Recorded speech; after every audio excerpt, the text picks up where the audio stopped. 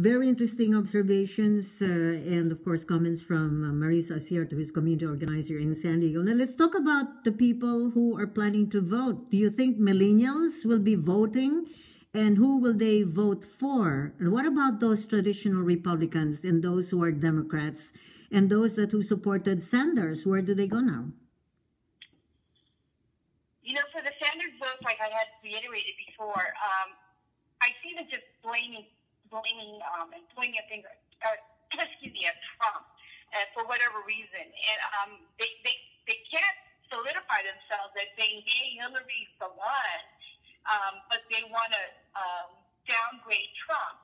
So, I mean, it's like, well, which one are you going to choose? Are you going to choose Hillary or are you going to choose Trump? Although, you know, you want to downgrade Trump, which they do,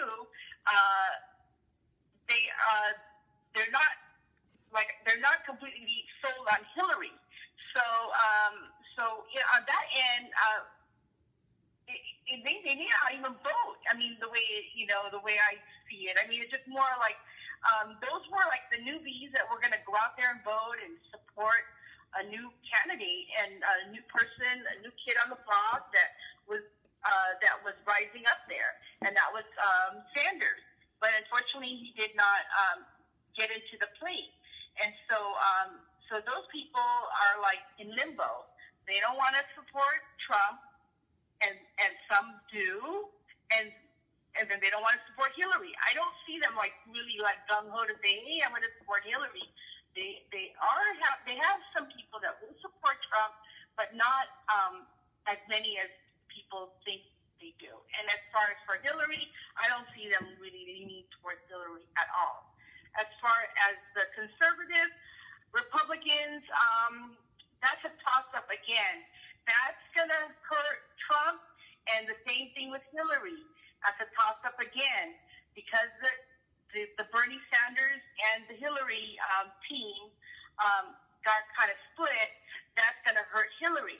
So again, both Hillary and Trump are both a toss-up at this point because of the fact that both leadership had some barriers of candidates of sorts and also with Trump's mannerism, they believe that is helping Hillary to be on top of everything that's going on. So basically, what one Vietnamese gentleman had indicated in the Voters Alliance here in the community, he indicated Hillary's winning by default. Because which was an interesting thing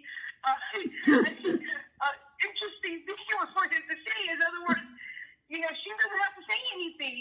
As long as Trump continues to keep doing what he's doing, Hillary's winning by default. That's what he said. And I said, oh, that's interesting.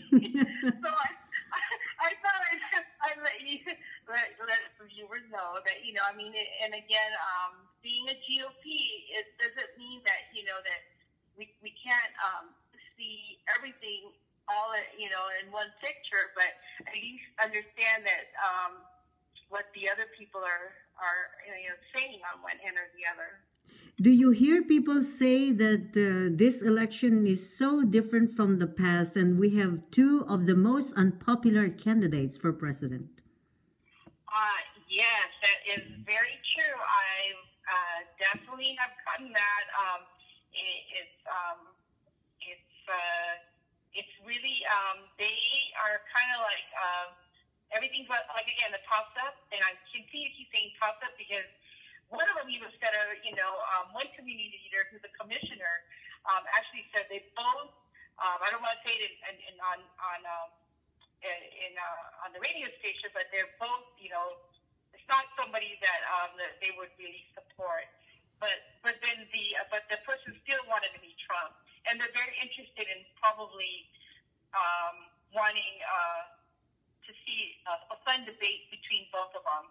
And the question that the person asked here at Chula Vista, who is a commissioner here in one of the cities in San Diego, said the question is, who will be fired? So we have some interesting interesting, talks with some of these people that have their own little, message to pull across. But there was one, person that indicated in the community that ABI, he actually said something. Did what Trump said? Were the Filipino Americans offended by the statement about the immigration from the Philippines? And that was a good question. Because the message that I was getting from the Sanders team that were Filipinos, they were really pointing a finger really long and hard about that one. But the GOP didn't really,